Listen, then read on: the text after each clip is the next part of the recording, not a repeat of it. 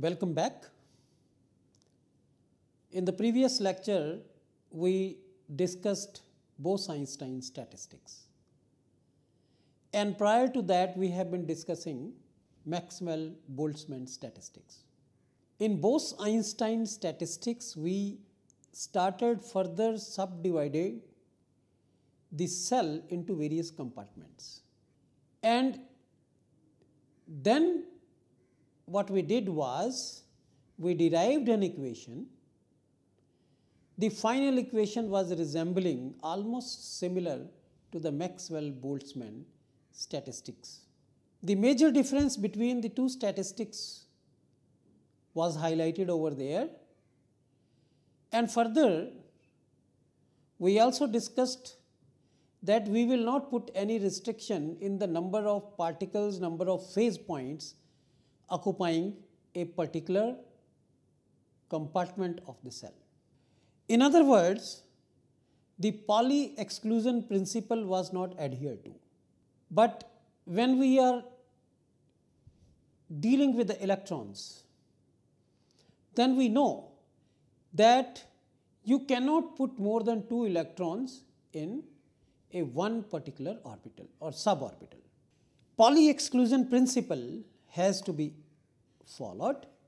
So, in the way we described in Bose-Einstein statistics, here also let us begin by considering ni number of phase points in the ith cell. So, as usual, we fix the number of phase points in the ith cell. These phase points can be electrons, it can be molecule, it can be etc., anything else. However, when you are specifically considering the electron gas, then see the comment. Now consider electron gas where Pauli exclusion principle applies, which was not considered in Maxwell-Boltzmann or Bose-Einstein statistics. Right. So, what it is saying?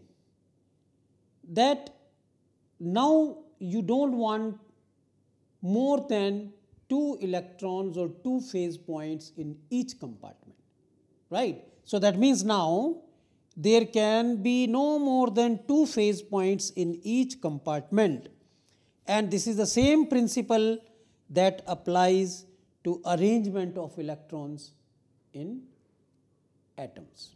What it means in other words is that no 2 electrons in the same atom can have same set of quantum numbers. If all the other quantum numbers are same, at least spin will be different. This is the Pauli exclusion principle. That means maximum 2 electrons with oppositely directed spins means maximum number of representative points in a cell is therefore twice the number of compartments. You can have a compartment in that you can put maximum 2 phase points. So, that means if you know the total number of compartments, then the number of representative points in the cell is therefore twice the number of compartments, because each compartment can accommodate 2. But now for the representation purpose, let us use the compartment term for half-filled compartments. Don't misunderstand, when I say 2 phase points can be put in a compartment, I will further divide that 2 into 1, 1. That means half-filled compartment. So, in each compartment, I will put only 1 phase point. Therefore, now you consider just 2 cells, I and J. As usual, we have been considering I and J. And each divided into 4 compartments. Now, the way I will represent it is, you consider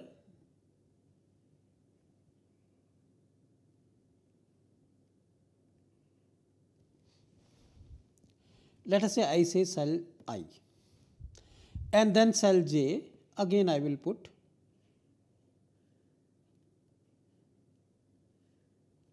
four subcompartments or 4 compartments. Now, this each compartment means we can only fill one phase point.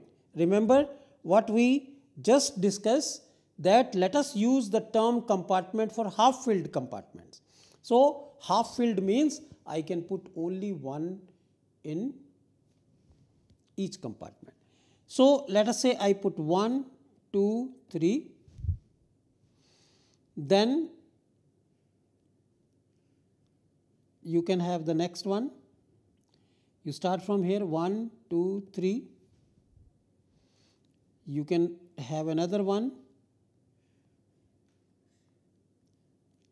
1, 2, 3, and there can be another arrangement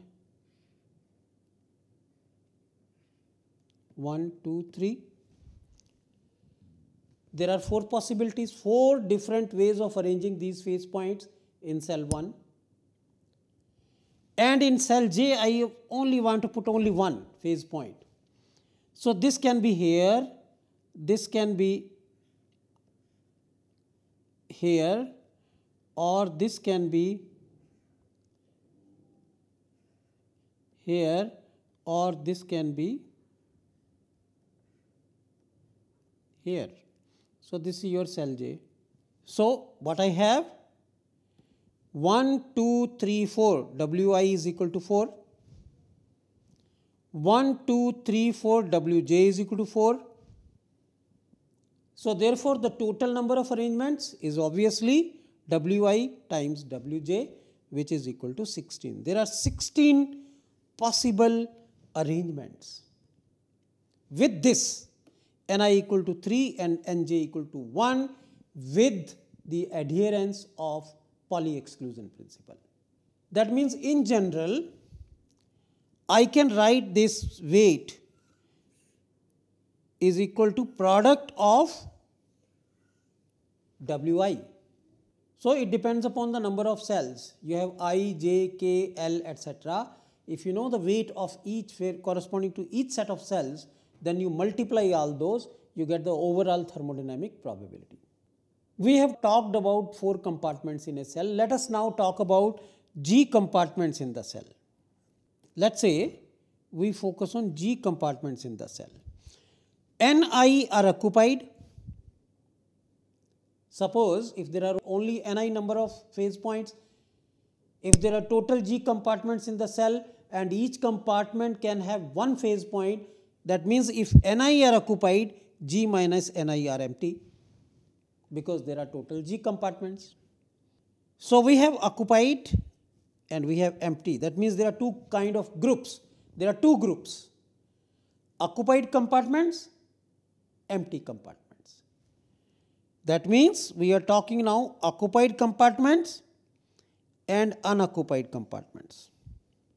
I hope you realize that how this discussion is proceeding now to slightly different direction. Earlier, when we were talking about the Bose-Einstein statistics, this kind of restriction was not there. There, we could put any number of points in any compartment, but here there is a restriction that if each compartment can only accommodate only half-filled compartment, which we are representing as, only one phase point can be put in each compartment. So with this treatment, now we get down to occupied compartments and unoccupied compartments depending upon the total number of phase points. All right. How many compartments are now occupied? One compartment can have only one phase point, and if there are Ni phase points, then Ni compartments are occupied, and remaining G minus Ni, these compartments are unoccupied. There are total of G compartments. So once we know how many are total, how many are empty, how many are occupied, then we can assign a thermodynamic probability to this kind of arrangement. That is, number of ways of dividing compartments into occupied and unoccupied. Total, that is G factorial divided by N factorial divided by G minus Ni factorial. This is for I cell of type I. Similarly, there can be J, there can be K, there can be L, etc., etc. Therefore, the general expression for the thermodynamic probability of a given macro state in Fermi Dirac statistics is you need to take product of all these quantities. You have Wi, you multiply by Wj, Wk, Wl, that means overall product of G factorial divided by Ni factorial into G minus Ni factorial. This is the general expression for thermodynamic probability. Now you know that once we have an expression for thermodynamic probability, from that we can now move towards other derivations. For example, you know S is equal to K log W. W can be connected with entropy. We also discussed that W sometimes is not very easy to take forward for derivation of other equations, rather it is log W. So instead of W, if you work on log W, you will see that the derivation of rest of the equations becomes easy. So once we have W, which is product of G factorial over Ni factorial into G minus Ni factorial, as usual take the logarithm of this. When you take the logarithm of this is product becomes a summation log Gi minus log Ni factorial minus log G minus Ni factorial from this. Now usually the total number of compartments and the total number of phase points is very large. In that case, we can use Stirling approximation. Let us use Stirling approximation. So log G factorial is G log G minus G. Log Ni factorial is Ni log Ni minus Ni. Similarly, log G minus Ni is equal to G minus Ni log G minus Ni minus G minus Ni. So anyway, when you expand all this, eventual resulting equation is log W is equal to summation G log G minus Ni log Ni minus G log G minus Ni plus Ni log G minus Ni. You can easily derive this equation from the upper equation by using Stirling approximation. Please do try that. Okay, so now we have an equation which is in terms of log W. Once we have log W, now we can take it forward. How? Same usual procedure. We need the state of maximum thermodynamic probability. For a maxima, as we have already discussed, you need to take the derivative, it should turn out to be 0. So therefore, for a state of maximum thermodynamic probability, your d log W, it can be represented as log G minus Ni naught. Actually, you need to take derivative of this, you should end up with this equation. And Ni naught is the number of phase points in ith cell in thermodynamic equilibrium. The derivation is similar to that we discussed in Bose-Einstein statistics. And as we have been always discussing, that you cannot treat this logarithmic function and dni function separately.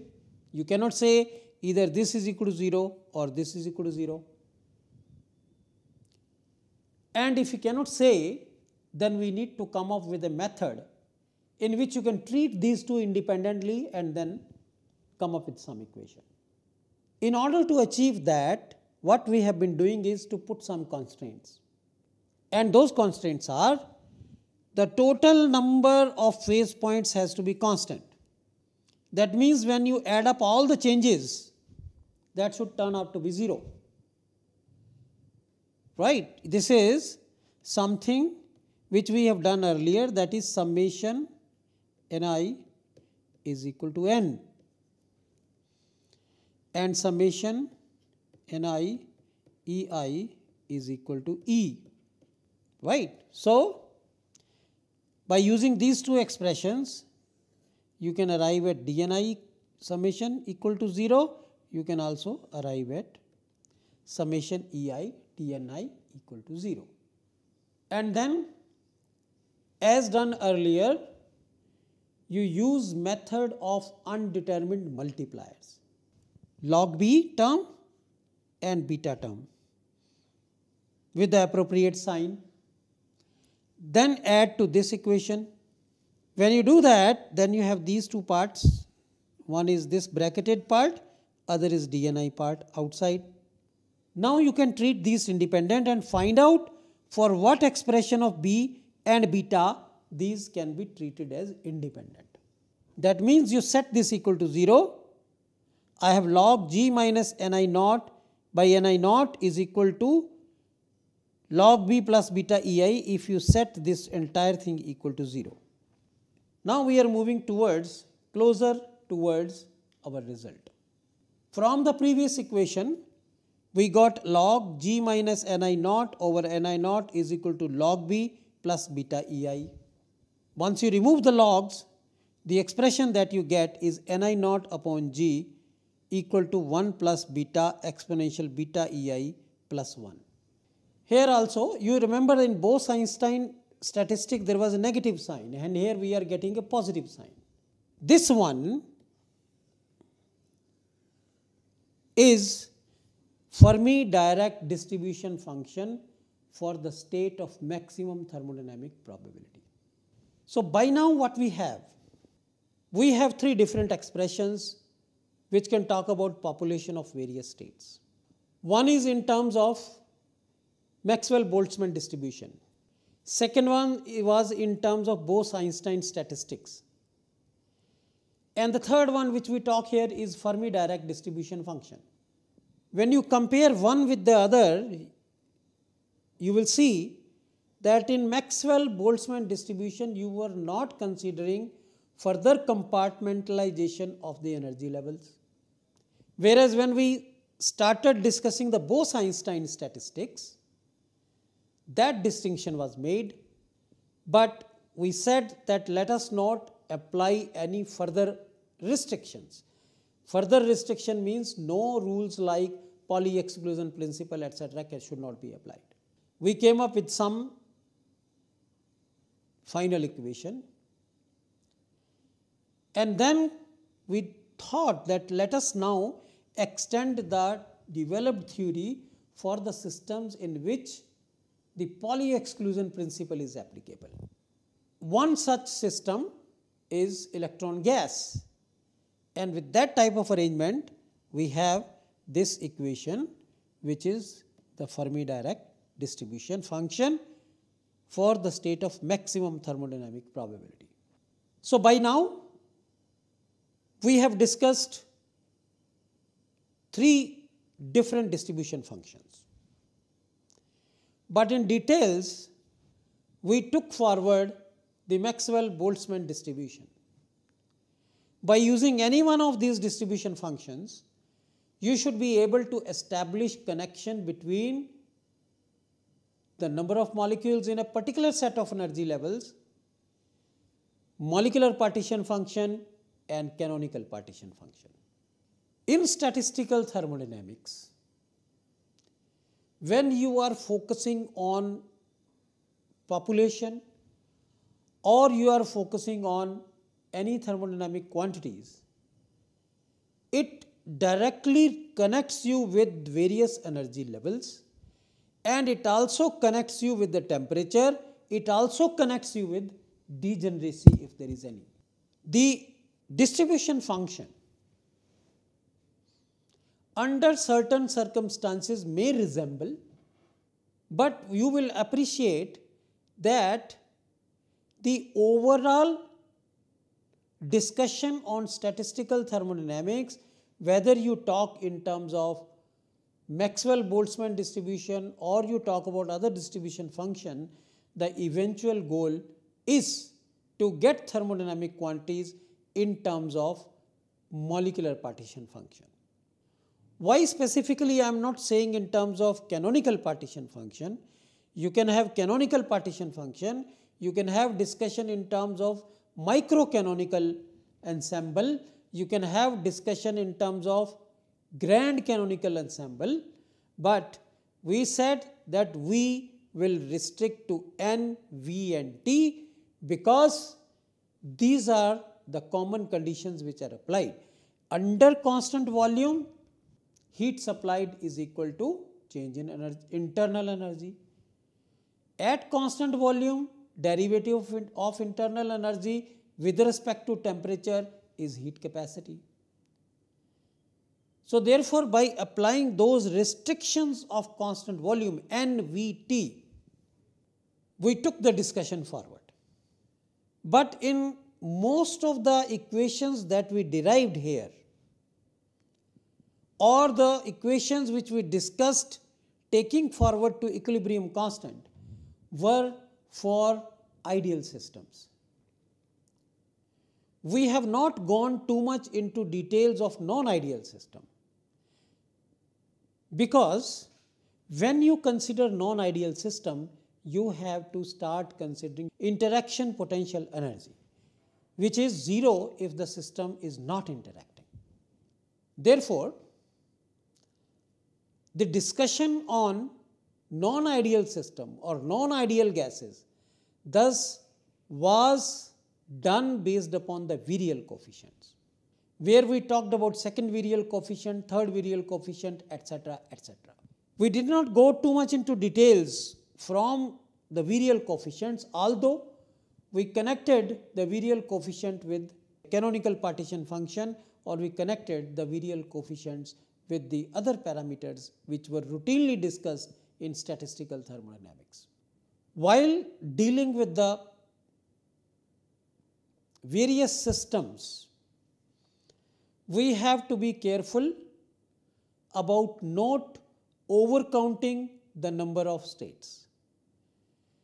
When I said not overcounting the number of states, that means the arrangements which appear again and again. And therefore, we applied the factor which is called the degeneracy factor. Especially, this was more evident when we were talking for the vibrational contribution to partition function. Therefore, overall, now with the discussion on statistical thermodynamics in terms of all three distribution functions, we should be able to connect any thermodynamic quantity with the molecular partition function. As discussed, if you want to go beyond the ideal systems, then we need to bring in more parameters. We need to talk about virial coefficients. Many problems can be set and solved based upon the Bose-Einstein distribution function or FERMI Dirac distribution function. Please do those. And their connection with thermodynamic properties, with thermodynamic functions should be made. We will conclude today's lecture by realizing that the various thermodynamic quantities, when I say, I mean Gibbs free energy, Helmholtz free energy, pressure, enthalpy, entropy, internal energy, can not only be determined by using calorimetry or direct calorimetry, but they can be determined by the knowledge of energy levels, by the knowledge of degeneracies, in other words, by the knowledge of spectroscopic principles. I hope the discussion was useful, and I also hope that, as I have repeatedly said, that you will be able to connect the molecular partition function or canonical partition function with various thermodynamic quantities and evaluate them. Thank you very much.